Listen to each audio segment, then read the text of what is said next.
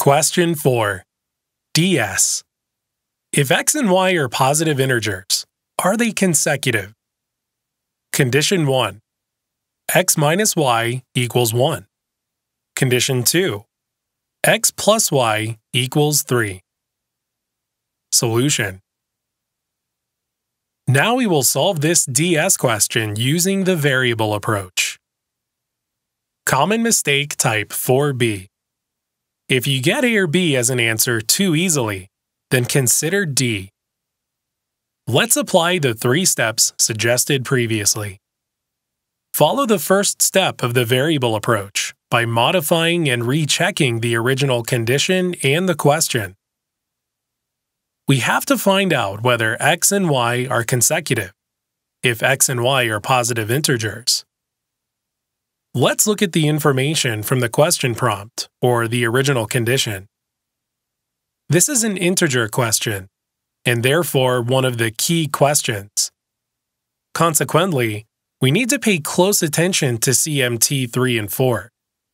The answer to this question will be whether x and y are consecutive, and therefore we also apply CMT 1 to this question. Follow the second and third steps. From the original condition, we have 2 variables, x and y. To match the number of variables with the number of equations, we need 2 equations. Since conditions 1 and 2 will provide 1 equation each, C would most likely be the answer. This is a perfect example of the type of questions which appeared on recent exams. The question looks easy, but it is actually quite difficult. You should be careful when you solve an integer question that seems simple. Recall 3 principles, choose C as the most likely answer. Let's take a look at both conditions together. X minus y equals 1, and x plus y equals 3. Adding the 2 equations, we get x minus y plus x plus y equals 1 plus 3. Combining like terms, we get 2 times x equals 4, or x equals 2.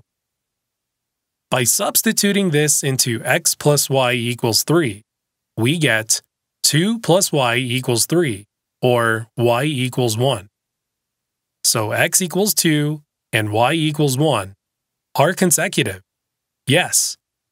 And since the answer is unique, both conditions combined are sufficient according to CMT 1, which means that the answer will be in terms of a unique yes or no.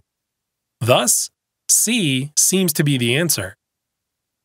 However, since this is an integer question, we should apply CMT4A, which states if you get C as an answer too easily, then consider A or B as an answer.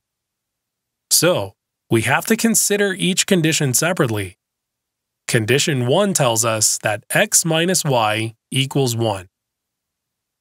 This tells us that y is 1 less than x, which means that they are consecutive. So, the condition is sufficient according to CMT 1, which means that the answer will be in terms of a unique yes or no. Now, condition 1 seems pretty easy, so we should look for CMT4B, which tells us that there is a greater probability that D is the answer. Therefore, let's look at condition 2. Condition 2 tells us that x plus y equals 3. Now, both x and y are positive integers, so the only possibility is that they are 1 and 2. Again, x and y are consecutive, and the condition is sufficient according to CMT 1, which means that the answer will be in terms of a unique yes or no. This is a very difficult question. It makes you think that the condition is not sufficient because there are several answers in condition 2. But there is actually only one answer, which makes it sufficient. That's why CMT4B is important. CMT4B tells us that there is a greater probability that D is the answer when A or B is an answer in a key question. And tip 4 tells us that we cannot have a trivial answer, such as A in this case. Always keep CMT4B in your mind when solving a question. That's important. The answer is D if condition 1 is easy and condition 2 is hard. Each condition alone is sufficient. So D is the correct answer. Answer: D.